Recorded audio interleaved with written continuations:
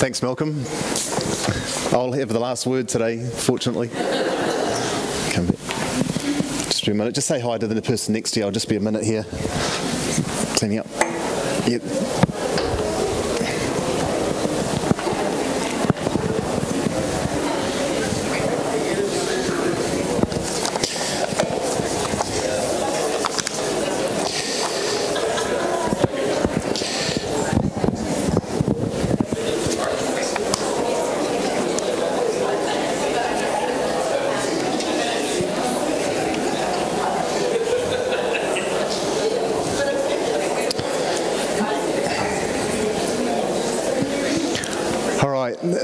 Thanks for your patience.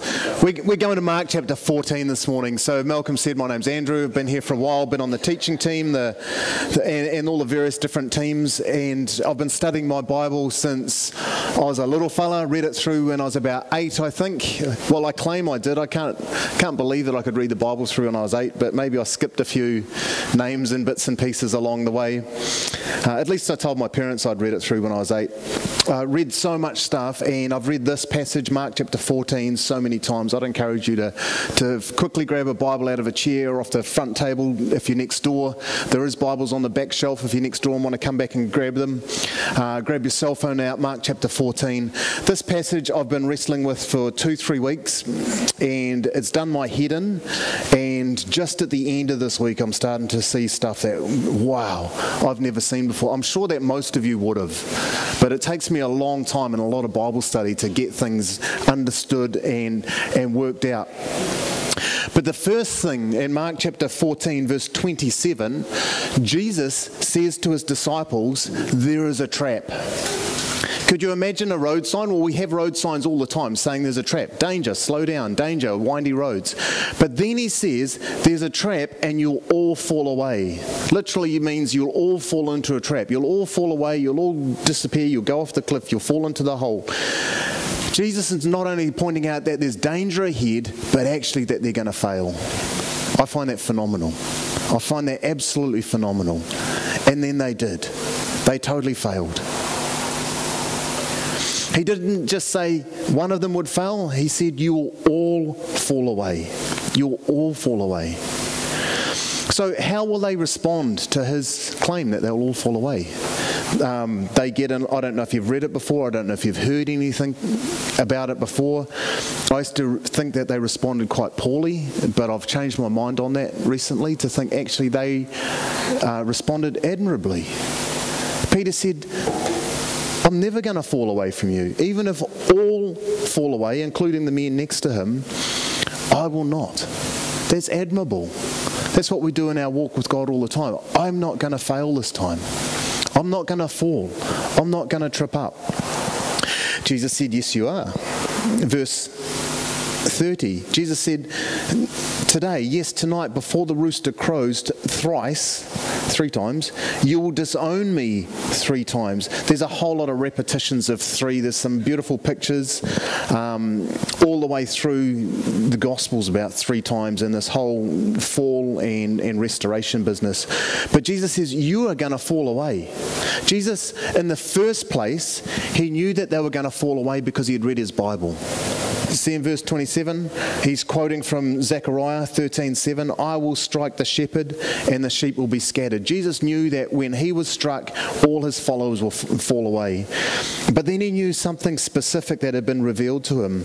Truly I tell you, Jesus answered, today, yes, tonight, before the rooster crows 3 times, you will disown me 3 times.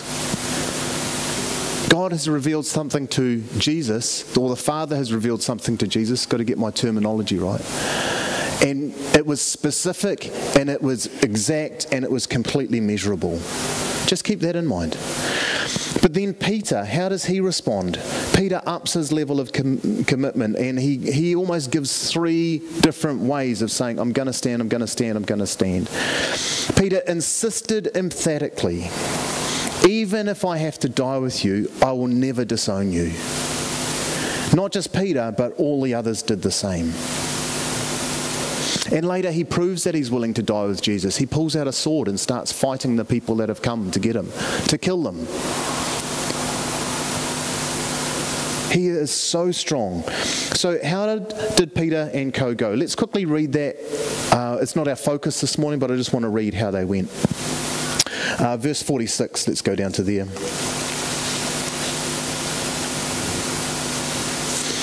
So men came to arrest Jesus later on, and they seized him. They seized Jesus and arrested him. Then one of those standing near drew his sword and struck the servant of the high priest, cutting off his ear. That seems to be Peter. And Jesus said, "Am I leading a rebellion, that you have come out with swords and clubs to capture me? Every day I was with you teaching in the temple courts, and you did not arrest me. But the scriptures must be fulfilled." Then everyone deserted him and fled, including a young man who fled naked after they grabbed his clothes, or his underclothes. And then some of us may have read the last bit in verse 66. Jesus gets taken in to be interrogated, and Peter follows from a distance. And he's in the courtyard where the people are gathered. And Peter was below the courtyard, and one of the servant girls of the high priest came by. And when she saw Peter warming himself, she looked closely at him. "You were with that Nazarene Jesus," she said. But Peter denied it. "I don't know or understand what you're talking about," he said. And he went away out into the entryway. So he actually moved away from her. When the servant girl saw him there, she said again to those standing around, "This fellow was one of them." Again he denied it. And after a little while, those standing near to Peter said, "Surely you are one of them, for you are a Galilean."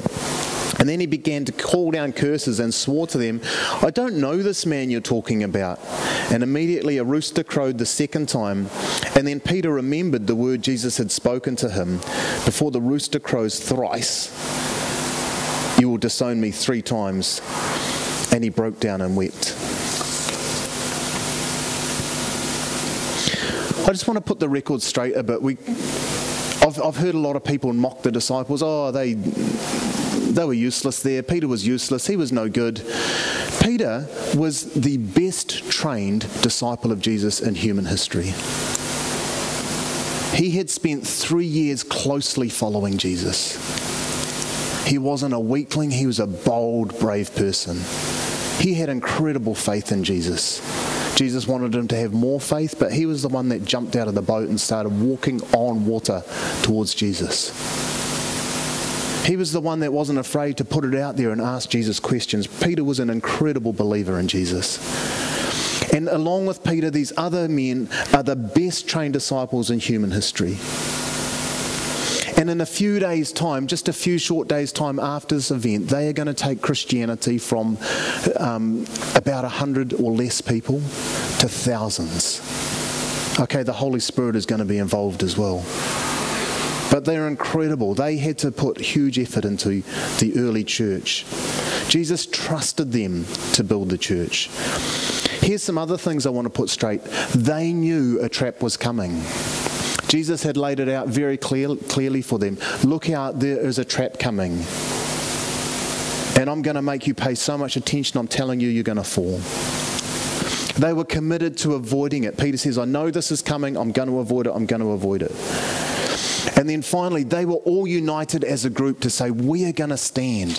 We are going to stand this test." Have you ever done something wrong? Repeatedly? And said to yourself, "I'm not doing that again." And been absolutely firm in your mind, "I'm never doing that again. I'm not going to behave that way. I'm not going to think that way. I'm not going to act that way." And then it happens again. Well, it happened to the disciples. And if it happened to them, you might want to say, and here where I was a couple of weeks ago, what hope is there for me? If they're falling, what chance do you and I have of overcoming sin? I remember just distinctly the conversation with an older guy in this church. He was one of the elders at the time. Dear man. And he told me about one night in his house when he woke up in the middle of the night and was struggling with some issues. He didn't tell me what the issues were, but he just cried out to God in his frustration, "Oh God, I just want to be holy." This guy's the holiest guy I know. He was in his 80s. Incredible man, but he was struggling with that problem of how on earth do I be holy? If the closest followers of Jesus can't be holy, then how can I? Well, the interesting thing in verse 32, Jesus shows them how to be holy. He showed them how to take a stand in the face of intense opposition. Jesus showed them how to escape the trap. You might be interested, like I am, is to go, what did Jesus show them? What did he demonstrate? What did these disciples have opportunity to learn? Well, I've got 3 pictures that I can see in here. I've always got 3 pictures if you know me. But there's 3 distinct things that I take away from this. The last one is the key. But let me just point out the first one. I think it's really subtle but important. Jesus realized his vulnerability. Jesus realized his vulnerability. When Jesus said to the disciples, you'll all fall away, they said, no, we won't. Jesus in this moment in Gethsemane, I'm going to read it so you know what we're talking about, realizes that there is an issue and he needs to do something to be able to stand, to not fall in the trap himself. He's under intense pressure to fail. So let me read verse 32 of Mark chapter 14. They went to a place called Gethsemane, and Jesus said to his disciples, sit here while I pray. He took Peter, James and John along with him, and he began to be deeply distressed and troubled. My soul is overwhelmed with sorrow to the point of death. Death, he said to them. Stay here and keep watch. Going a little further, he fell to the ground and prayed that if possible, the hour might pass from him. Abba, Father, he said, everything is possible for you. Take this cup from me, yet not what I will, but what you will. Then he returned to his disciples and found them sleeping. Simon, he said to Peter, are you asleep? Couldn't you keep watch for 1 hour? Watch and pray that you will not fall into temptation. The spirit is willing, but the flesh is weak. You ever had fallen asleep and then got woken up a little bit earlier than you wanted to? I'm just checking if there's anyone in this room that's doing it at the moment. And you wake up in that daze and it's Jesus standing over you saying, just wake and pray. Just wake and pray. They're missing something here. Once more he went away and prayed the same thing. When he came back, he found them sleeping because their eyes were heavy. They did not know what to say. He appears to have gone off another time because it says, verse 41, returning the 3rd time he said to them, are you still sleeping and resting? Enough, the hour has come. Look, the Son of Man is delivered into the hands of the sinners. Rise, let us go. Here comes my betrayer. We're looking at this passage because we're heading up to Easter. And so we've skipped a whole lot as we're going through the book of Mark. We'll pick it up later. But we've come and we've picked it up right here to see that this is just before Jesus' crucifixion and then resurrection. Jesus spent his last 3 hours of freedom seeking the Father's help. This was his 3 last hours on earth before his death, and he was seeking his Father's help. Jesus knew that he was vulnerable. He knew that he needed it. Why is the picture on the screen? Have you ever heard of a little storybook called The Little Engine That Could? And what's the kid saying? I had to Google it a little bit. It's a tale about a train that must be pulled over a high mountain after its engine breaks down. And so they go to all these large engines and say, hey, can you pull this train up over the mountain? And they all had various excuses about why they couldn't. And so they went to this teeny little train and they said to this little train, could you pull the train over the mountain? And he says, oh, I don't know, I'll give it a try. And so the key words of the thing after they hooked him up is he starts pulling on the engine, pulling on the train, and he says these words, I think I can, I think I can. That's the difference between the disciples and Jesus.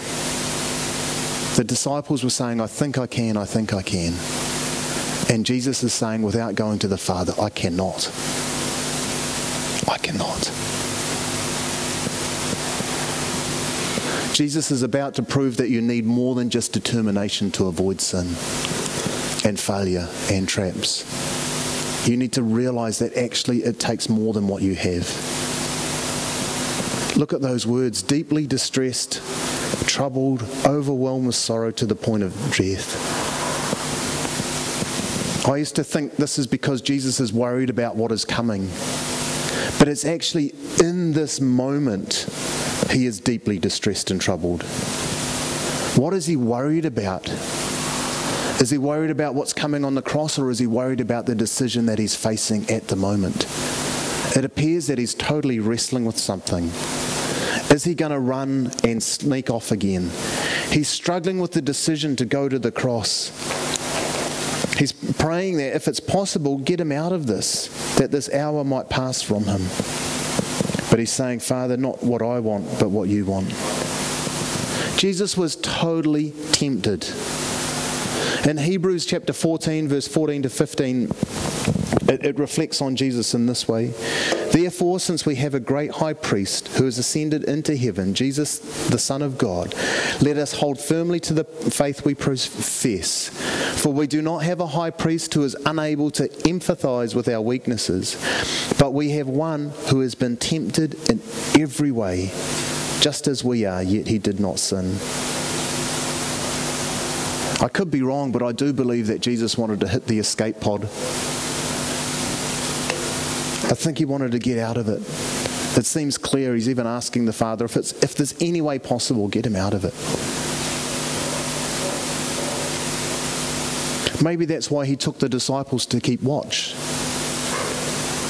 Have you ever wondered what they're supposed to watch over? He usually went off to pray by himself. But this time, in this moment, he took the disciples. Was it to watch over Jesus so he didn't escape? So he didn't just take off? As a possibility. So Jesus realized his vulnerability. He also kept watch. You'll find 3 times where Jesus says to the disciples, keep watch, watch and pray.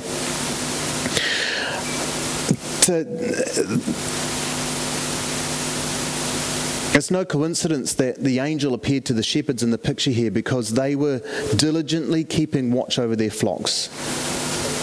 Way past time everyone else had gone to sleep. God wants people to keep watch, to be alert, to realize what's going on. It doesn't say what Jesus is telling the disciples to keep watch over. It might have been over himself. But Jesus seemed to keep watch over himself when he was praying. He knew what was going on in his heart and his mind, and so he stayed awake to pray because he was keeping watch over himself. He also had an eye on his adversaries. And he was the one in verse 42, even though he said to the disciples, keep watch, he was the one that said to his disciples, hey, the betrayer is here. He kept watch over the enemy's actions. I think it's Peter or is it James that warns us to be alert, because our adversary, the devil, prowls about like a roaring lion, seeking someone to devour. Is that like James 4:7 or something like that? He kept watch over his friends. He knew exactly what was going on with his disciples and wanted the best for them. But here's the thing. He kept watch upon his Father. He was looking at what his Father was doing and who his Father was. Late January, we had a guest preacher, and I was on holiday, but actually here at the time, and he quoted a famous physician, geneticist, the leader of the Human Genome Project, named Francis Collins. I bought his book, actually ordered it during the sermon, and have been reading it through. So I did go on Google during the sermon. The most important relationship, Francis Collins said in this book, is the most important relationship we are to develop on earth is a relationship with God. The most important relationship we are to develop on earth is a relationship with God. And so Jesus, when he's keeping watch, is looking to the Father for strength, even when temptation is bearing down on him. Jesus realized his vulnerability, he kept watch, and then Jesus prayed.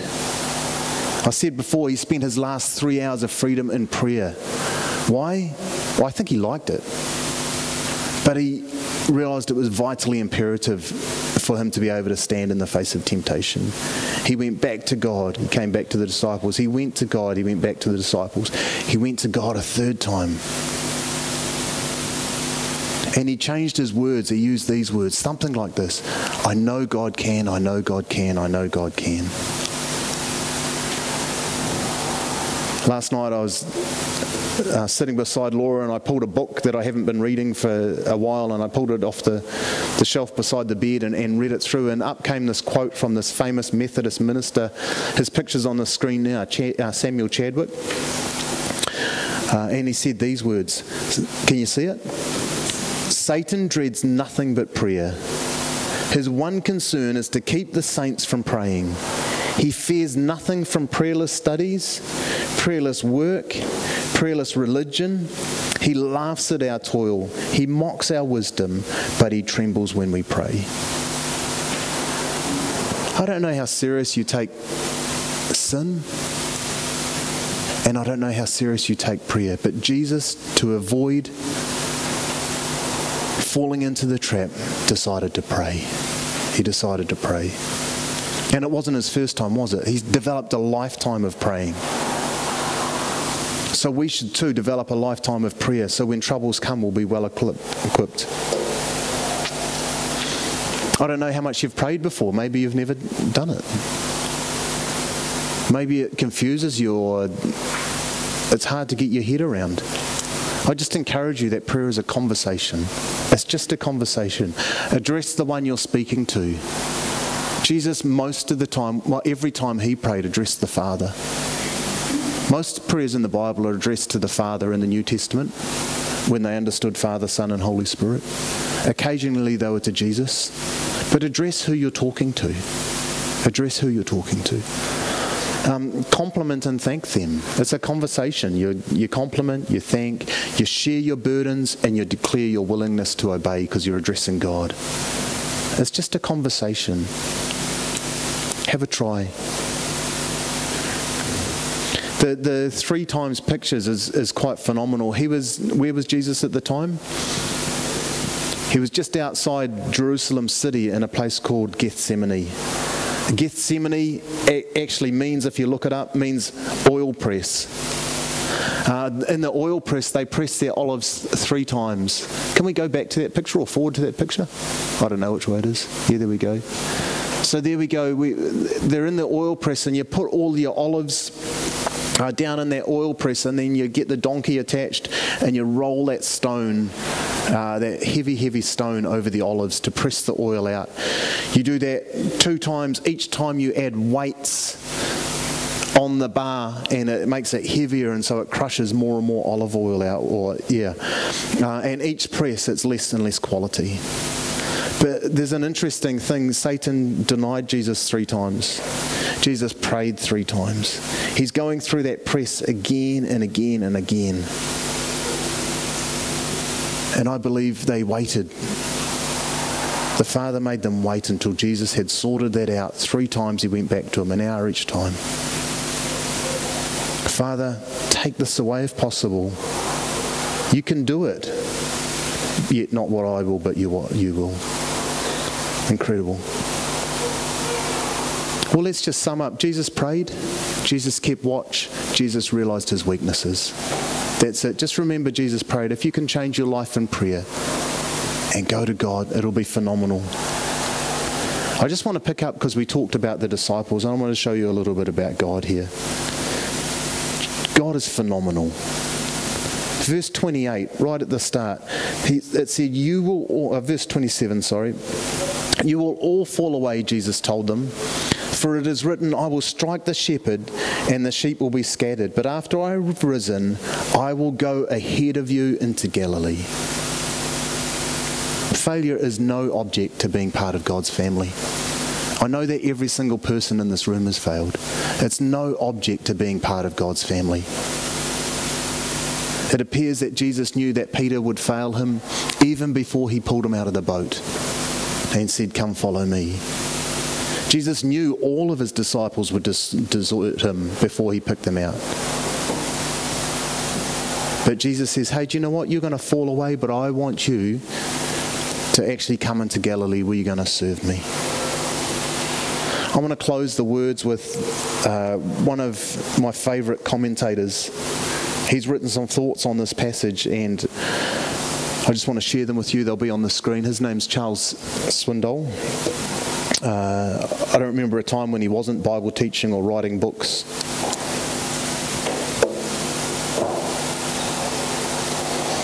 Today, I invite you to leave the memories of your past failures with the only one who can neutralise their poisonous effects. I challenge you to entrust your failings to the one who died so you might really live.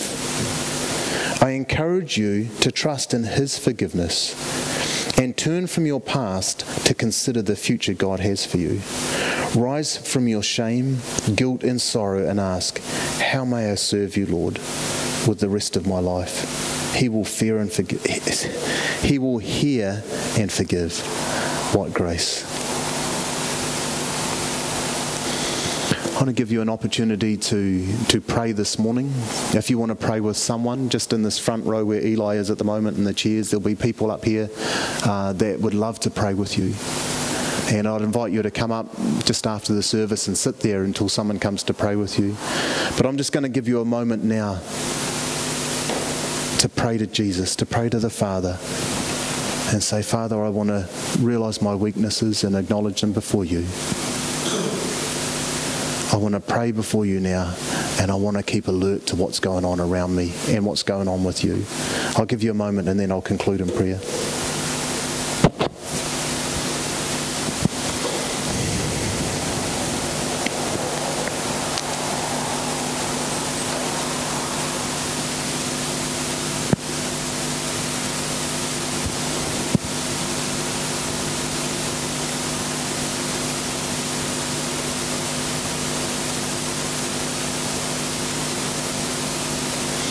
Oh, Heavenly Father, you're so amazing and so good, and displayed in the life of your Son, Jesus Christ. You're incredible.